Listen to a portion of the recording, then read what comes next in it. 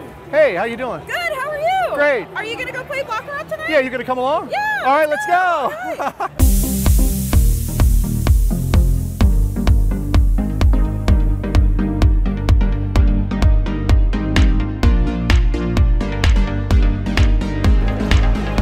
Hey, Keith from Beat the Casino. Right here we are live in Las Vegas on Fremont Street. We're having a great time playing Blackjack and Baccarat. Come on down, join our club. Okay, I wanted to clarify a couple things here. I'm going to start with a new scorecard, and I did a game online, and I want to show you how some of these statistics I think really help you. Here, I just recorded this online game, and so one of the things I want to track is I think hit cards, and the statistic of hand totals by the mode is very important. So this first hand we're watching play here, I'll put up the scorecard. It was a tie. So I just wrote the two hit cards in and circled. An uncircled one means it was a tie. Okay. So we'll go ahead and watch the next hand, and she deals it out. So the first one obviously was insignificant. Here we have a 6 against a 7. So we're going to mark it up on the scorecard as obviously there were no hits, but it was a player 6 against a 7. And just put a little tick box there just to keep track of who's getting what hands. Okay, here's the next one, and I cut it out to make it go faster. So we get a 5 on a hit, which takes the player up to 8. We hit the bank with a 10. Okay. And we do the tick box again, and player 1, and I circled it with a 5 because they both hit, but the 5 was the hit card. Okay, so here's the next hand that we're playing, and I'm looking for something, very specific, well, not very specific, but two general things. One is how many hands, low hands, and how many high hands they have, and what the hit cards are, specifically 10s. Okay, so here we have a 10 that was a hit card, and Banker won that hand. Okay, so we mark that up and go from there, and there's how the card pans out again. We'll take a look at the next hand. We have 2 against 1, and we'll hit the player. Hits with a 3 up to 5, hits 8, and then up to 9. So Banker wins 9.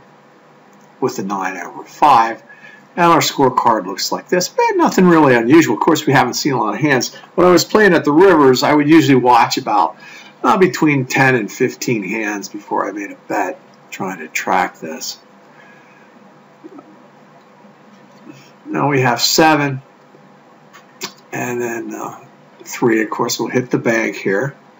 Up to 9. So the Banker may be coming a little strong. You know, needless to say, statistically, it's not enough. I'm going to go ahead and we're going to track the hit cards here soon. I'll put it all in, but I kind of wanted you to get the feel of how you go ahead and stem and leaf chart the totals first, and then how you put the circles in the hit cards. And who wins in the chart. We'll take a look at one more here now. It's 0 to 7, and the bank hits, or I'm sorry, the player hits to a 9. So if you take a look at that, we put the 9 in, we circled it. Now I went back and I put all the hit cards in.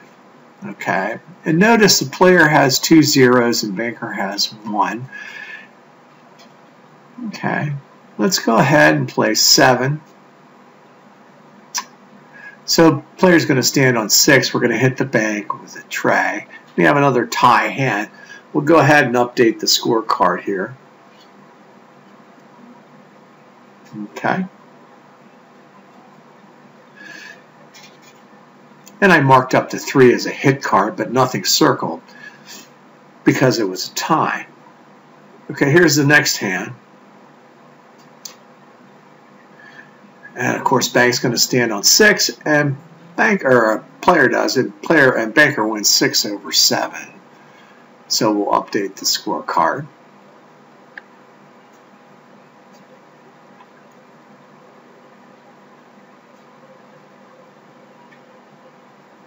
I think I missed update now. I'll catch you on the next one. I stuck the wrong card in. Sorry about that. Okay, so here's the next hand. There we have a 0 against a banker's 5.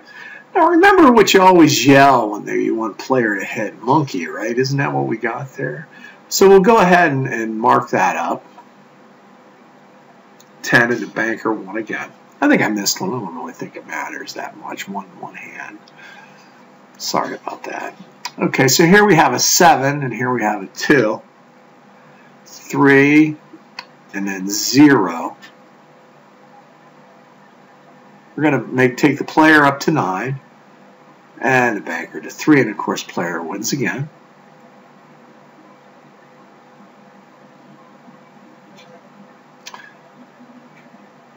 Let's take a look at one more hand here.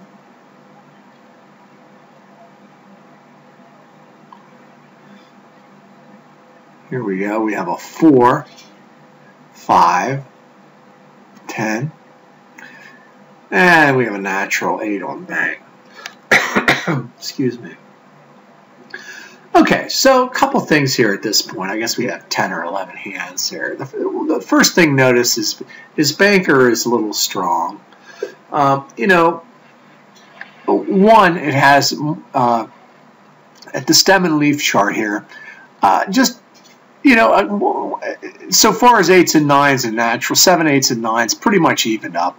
Same with 6s and 5s and 6s. So this part is generally random, okay? So if there's any bias at all, it's going to come with the hit cards, okay? Now, 10 is probably the worst hit card you can get unless you're on banker, right? Unless banker's ahead, because when you're playing Baccarat, how many times do you yell monkey? Okay, we never really think about that. But that hit card on the player, we're always looking for the hand not to improve.